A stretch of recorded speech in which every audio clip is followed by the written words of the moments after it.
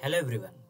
Find the value of n when 12 to the power of minus 5 into 12 to the power of 2n plus 1 is equal to 12 to the power of 13 divided by 12 to the power of 7. Okay, so here this is the value we need to simplify and to get the value of n.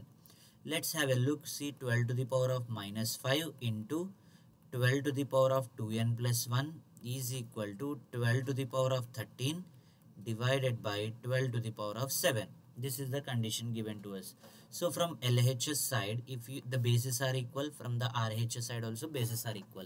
Here we are going to apply an identity, that is the law of exponent. A power m into a power n is equal to a power m plus n on the LHS side. So 12 to the power of minus 5 plus 2n plus 1 is equal to, from RHS side you need to apply a power m divided by a power n, that is equal to a power m minus n.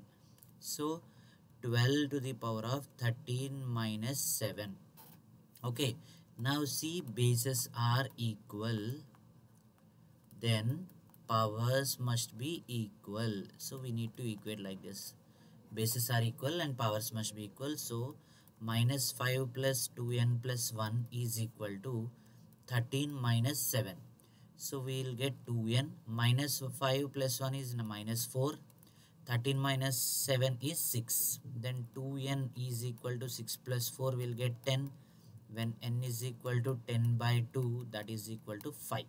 So 5 is the right answer. Thank you.